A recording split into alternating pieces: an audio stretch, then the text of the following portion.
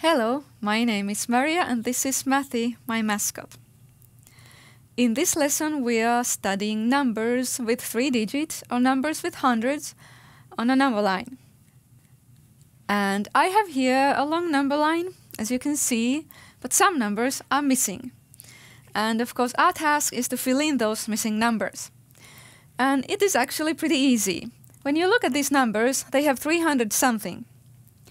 And so you can just fill in the number line thinking of your 2-digit numbers, like here, 58, like here, 60, and then just putting the 300 in front of that. So, after 58 would come 59, but we have the 300, so it is 359. What number would be here, before 358? Think of 58, before that would be 57. But it has the 300. And before that, 356. Let's go on. What goes here? Okay, 62. So 363. And then 364, 365, 366, 367, 368. This is easy, isn't it? 369. And what comes after that? After 69 would come 70, so 370. And now our number line is ready. Let's answer these questions here. What number is 1 more than 365? That's easy, right?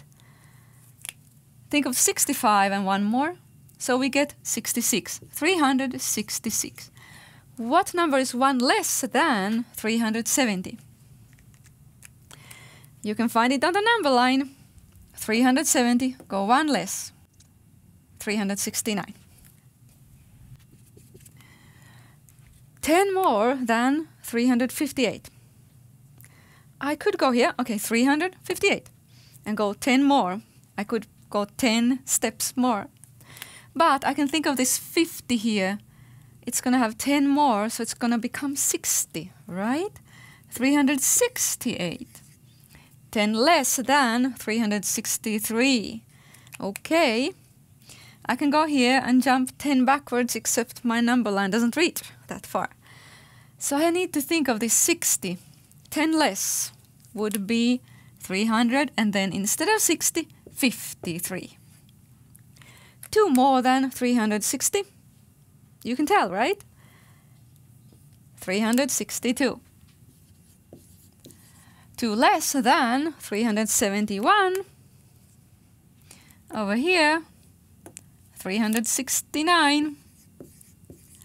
And then find the difference of those 2 numbers. What did that mean, remember? Difference of 2 numbers means how far apart they are from each other. 359 is here. 366 is here. Oh. Okay, I'll let Mathy jump. He wants to go jumping on the number line again, so jump and find us the difference between these 2 numbers. 1, 2, 3, 4, 5, 6, 7. Good jumping, Mathy. 7. The difference is 7. Of course, you can also find it by subtracting or thinking of the how many more addition. Draw a number line from 650 to 700. Okay, yes, I'm going to draw it, and I'm going to put tick marks into it, not by every 1, but by every 10. Mark on it these numbers, but first we will draw the number line.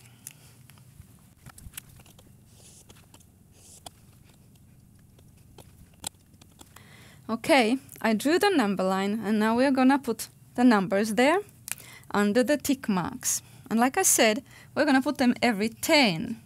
650. And 660, right?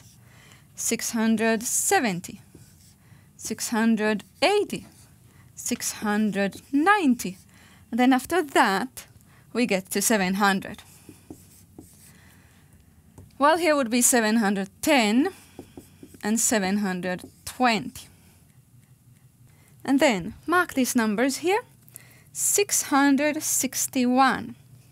Where would it go? Can you tell? Approximately. Look, here's 660. And then, of course, here would be those numbers 661, 662, and so on. So 661 would be somewhere there, right? 678. I'll first find 670.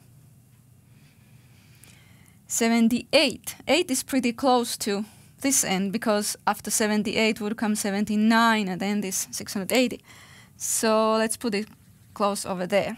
And I forgot to write this. 661. 678. 685. Can you tell me where it's gonna be? 85. It's gonna be exactly here in the middle. And then 699. Okay, 690. And then there would be 1, 2, 3, 4, you know, all the way till 9 would be here, 699. Just before you get to 700. 654. 650, and then I imagine 4 steps. You know, if there's 10 steps here, I imagine taking 4, almost to the half point, but not quite. 654. There. Doesn't it look pretty, Matthew? Sure does. He agrees. We're all done with this lesson.